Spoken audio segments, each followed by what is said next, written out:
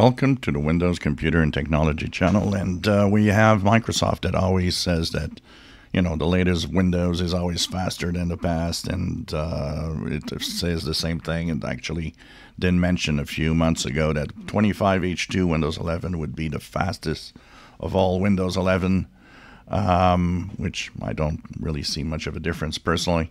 But they actually had a blog post where they started talking about two features that are slowing down PCs. And they were mentioning those because they say some people with older machines might find that sometimes Windows is a little sluggish. So the first one they mentioned, of course, is OneDrive. If your OneDrive is on and syncs files to the cloud, well, that is one of the slowdowns that can happen as it's syncing and trying to keep up with files on your computer.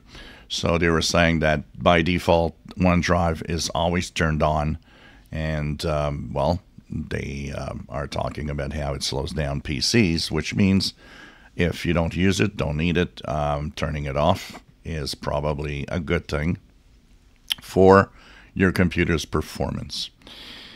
The other one, and I made a video actually I think it's a few months ago, I made a video and a lot of people found it very, very useful.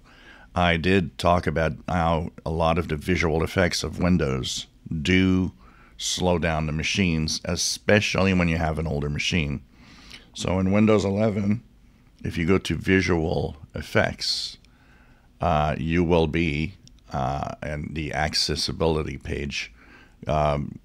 You'll have access to transparency effects, animation effects, and all of that. If you turn off these two here, transparency effects and animation effects, you will see that there is a change. Your PC will be faster with this turned off, as it doesn't have to create any sorts of animations in the graphics in the Windows operating system.